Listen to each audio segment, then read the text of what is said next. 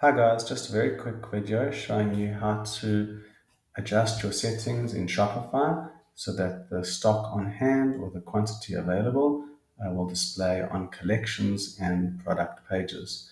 If we look on our sample website over here, we'll see that we've got a collection, for example, on this screen with various products, but the stock availability is not actually showing for each item. Similarly, if we drill down into an actual product page, you have an item there, but it doesn't show how much is actually available.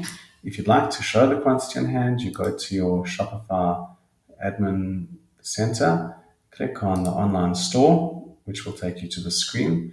Click customize and just wait a few seconds while this loads. Then you need to choose your page. If you come here in the middle at the top, click on the page you'd like to work on. First one we're going to work on is your collections page and select the default collection. Click anywhere in the middle and scroll all the way to the bottom till you go to theme settings, and you'll see an option here which says show inventory. Click that box and say save.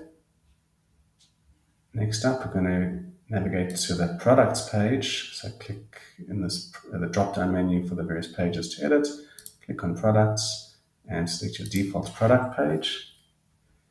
Click in the middle of the screen over here and then click on the checkbox which says show inventory quantity. Click save. If we just exit over here and give it a few seconds, if we come back, for example, to our collections, when we click refresh, we'll now see that it's showing each item how many units are actually in stock. Similarly, if we come to the actual product page, if I refresh, it now says in stock 15 units ready to be shipped.